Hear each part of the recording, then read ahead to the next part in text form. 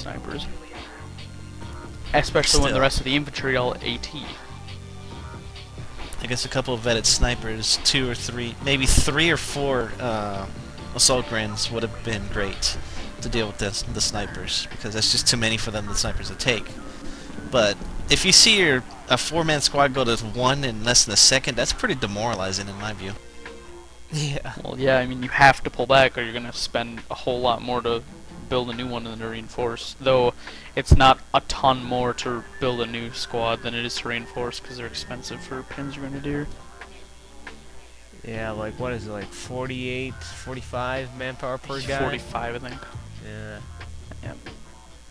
It's really like, Box summed it up at first. The early game was big on, you know, those snipers being still alive since early game, and there was no recon units from the Germans in early game to deal with those snipers early on, which really would have helped. Yep. A couple of bikes would have been more than enough, with some Volks support, or even a couple scout cars. Just a couple of scout cars would have been enough to deal with those snipers. So, to sum up what you could have done against Allied spam, it's not OP, it's that you didn't utilize the right units, and they just kept utilizing the right units that worked for them.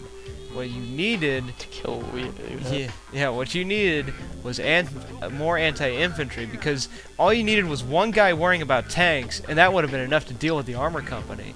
What they needed was someone to bring in the artillery, bring in the mortar half-tracks. I mean, lilrichy, I'm looking at you. I know we've been beating on you this whole time, but seriously, man, get some mortar half-tracks out there, and they will do a lot for you. It's the only artillery you've got, and you may as well use it. I'd say probably should have had Armorgedon focus on his tanking. I mean, tank hunters, you know, even with that choice, he probably could have done other things with tank hunters. He could have had more infantry around tank hunters than actually building tanks, you know. He could have had AT infantry like what sakula was building. And he also could have planted teller mines, which certainly would have wrecked katsutSS tanks up pretty good if they run over them. Yeah, one other neat thing about teller mines is that AT guns can set them off too. So that would have been 1 or 2 less AT guns, and if they're surrounded by infantry, say goodbye to the infantry. And I did notice the Americans had mine detection squads, at least one.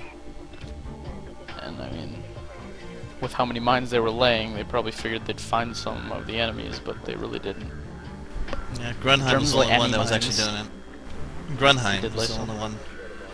Yeah, he was the only one of the 3 that was doing it, but going tank hunters, you know, lilrichy didn't have much of an option other than for vehicle-based mines, and so that leaves. But he had so much manpower.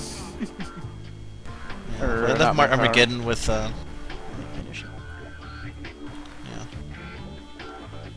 I guess it wouldn't hurt to set a couple teller mines, but against an infantry base, it wouldn't have done much. Yeah. A lot of the armor was on the right, and he had all his armor on the left fighting infantry. It was just flip-flopped bad. Oh, the American. Yeah, I have to say that's true. Well, yeah, I mean, if lilrichy probably went after the American armor, it would have been a different game. But unfortunately, he was fighting infantry. I mean, he spawned on the left, but if he'd just had his armor go over there, and someone who was more infantry, well, they really didn't have any.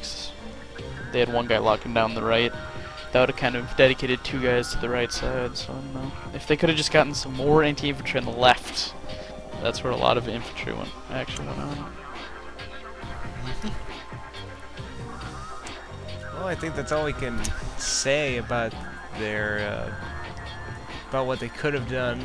Box, do you have anything to add, or we pretty much summed up everything? Nah, I think we summed it up altogether. It was a fun game to watch, but at times incredibly aggravating. Yeah. Oh, yes. It can be like that with any game, though, too. Yes. Any sort of game where teamwork is required. So, my words of advice, work on diversifying your force. Someone needs to go support. Someone needs to be on the tanks. Somebody needs to be on the infantry.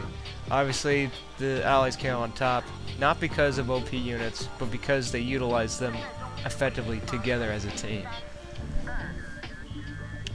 Combined arms. Yep. Yep. Well, that's another vidcast here, folks. We hope you enjoyed this affair and hope you enjoyed the new look of my units. I think they look cool. So, How'd they do? yes, and you haven't installed it yet, nub. You know, I spent 30 minutes of my life. I spent 30 minutes I'll of my do life. it. Okay, bitch. You better. You better. Alright, we're out of here, folks. For all of us here at OSC, thanks for your time and thanks for watching. We're out. Goodbye. Sweet shoutcast, guys.